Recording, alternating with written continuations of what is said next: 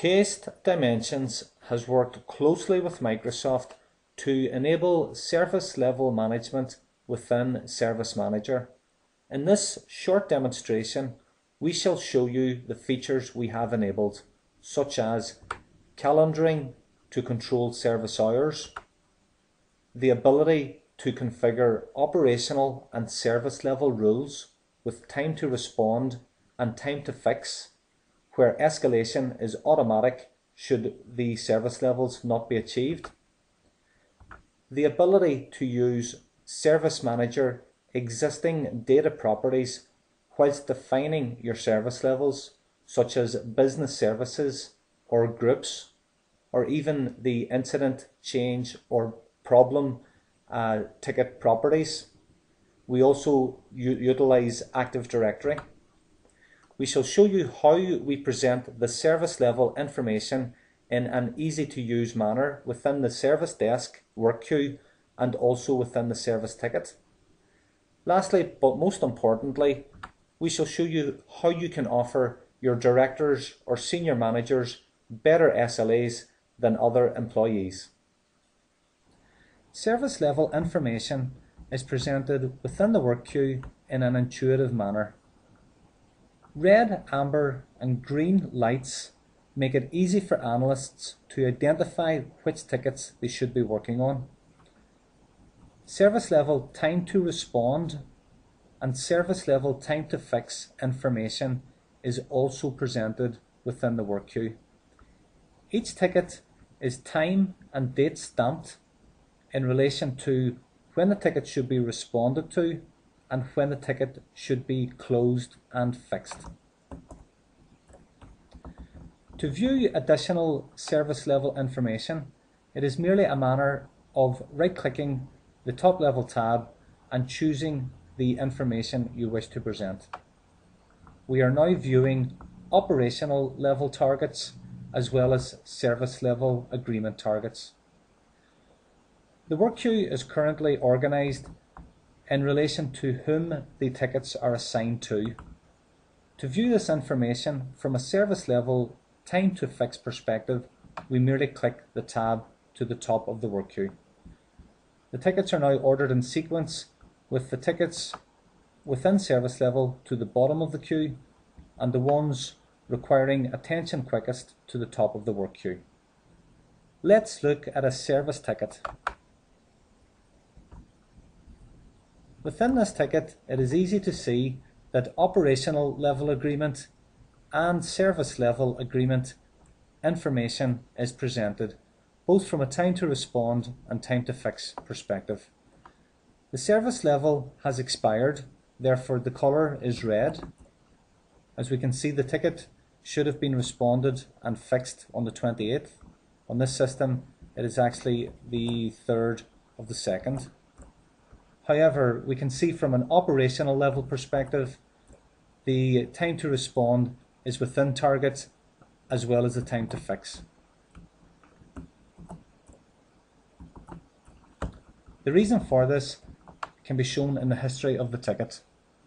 This ticket has been passed to a new engineer, Andy Keogh, on the 3rd of February at 8:25. Therefore, Andy is within his operational target for responding and his operational target for fixing this issue.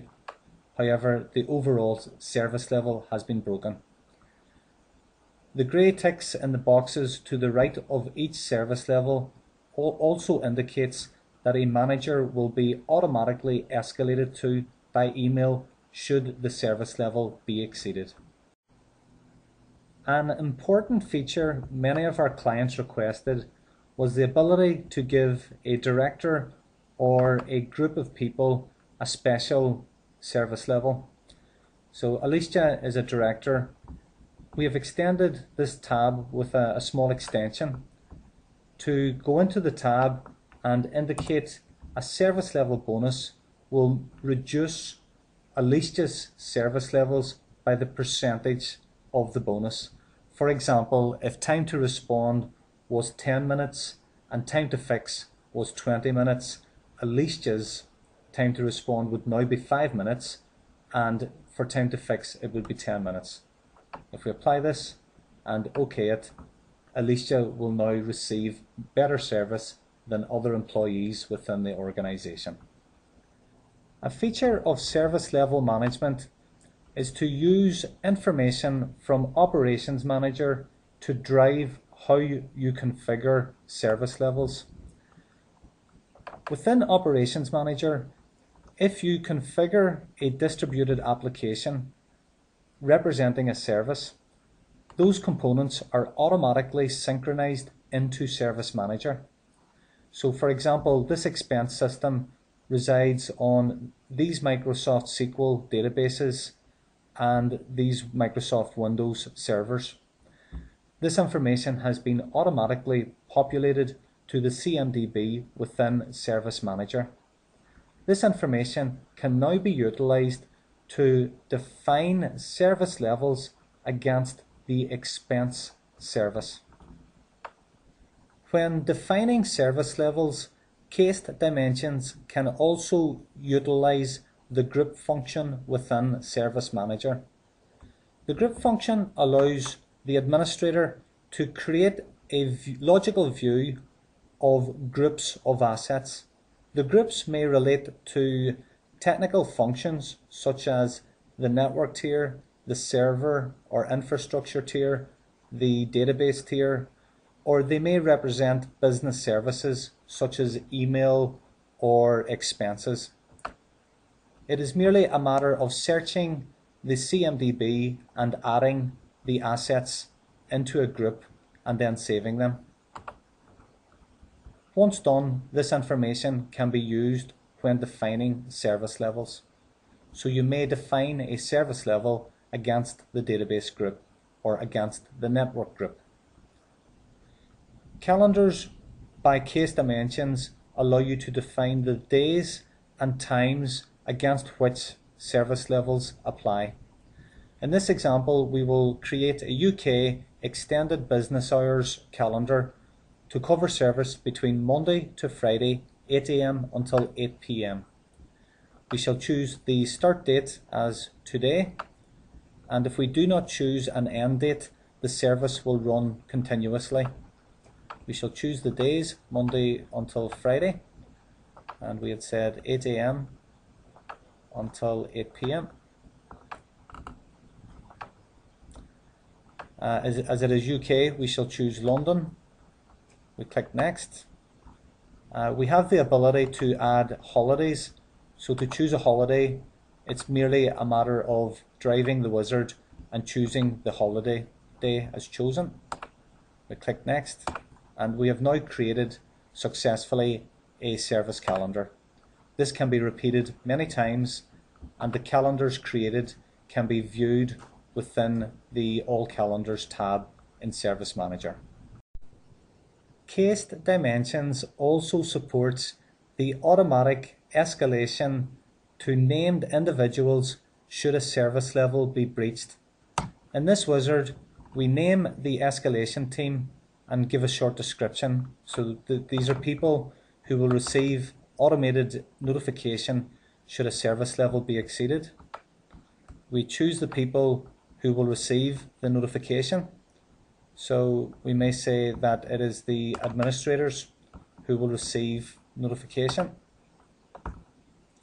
We click next. It's as easy as that.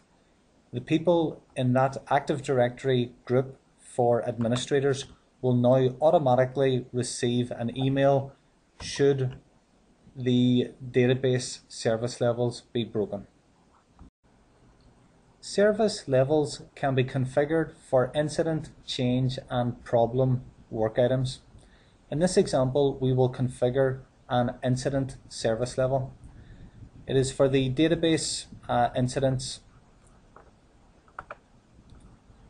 We shall identify the people who will receive an automated email should any service level be exceeded or broken.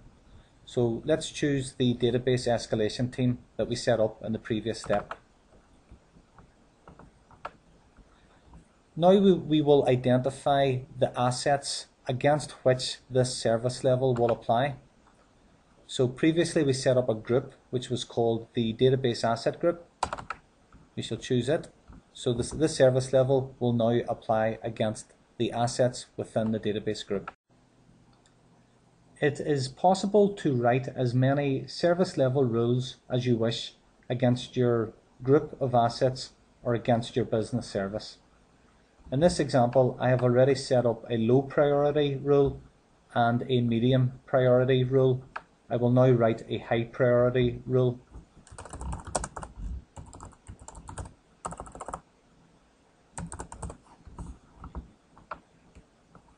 You choose the criteria, which includes any property that exists within the incident form. So in this example, we will say the priority is less than or equal to 3, i.e. the priority within the incident ticket. We could also choose any other data variable or property within the incident form, such as support group, impact, etc. There are many properties that exist. For the rule, we shall choose a calendar which was set up previously. We shall choose the 24/7/365 calendar because this is a high priority incident. We shall say the operational level agreement time to respond is 10 minutes. The service level is 15. The operational time to fix is 45, and we shall say the service level is 90. By checking these boxes, this will automatically notify the escalation team should the operational level agreement not be achieved for time to respond, or should the service level time to fix not be achieved. We have now added a high priority service level rule to this service level.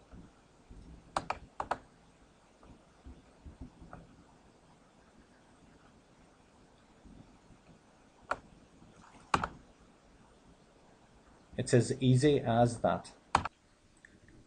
If you have liked what you have seen in this demo, please make contact with Case Dimensions so we can help you. We can run proof of concepts on site with clients. This is a chargeable service. If you would like a demonstration, we can do live meetings and show you the technology in life. We also have an online lab where you can log into over the internet and play with the interface yourself. So please contact us on the email shown or go to our website for further information. Thanks. Bye.